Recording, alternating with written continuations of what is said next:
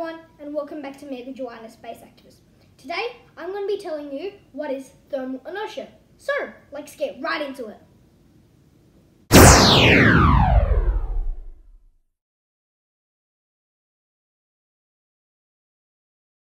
Now, you probably know that thermal inertia is two words, thermal and inertia.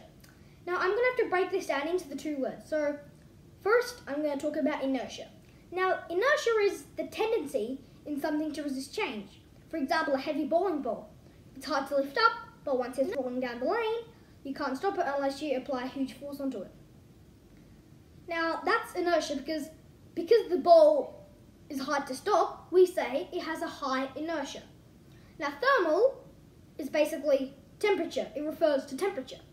Now, if you put together thermal inertia is the tendency to resist change in temperature.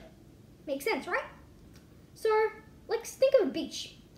Water, because once the water heats up, it takes some time to cool back down again. We say that it has a high inertia. But, like, say, sand.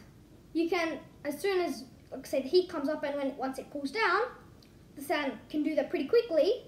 So we say it has a low inertia. And have you ever seen that snakes just lie on the road at night? It's because night is colder.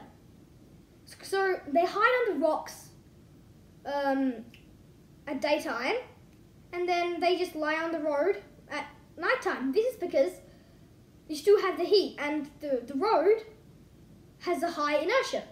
So you still have the heat from the daytime.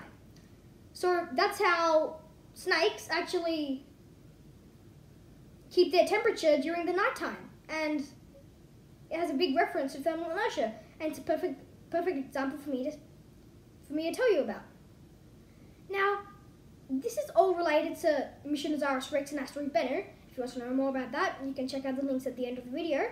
But planetary scientists who study Asteroid Bennu and other planets, they have to use the thermal inertia to find a landing site, a correct landing site, because if they're going to find the dust, they need to know where to find the dust, and temperature also comes in.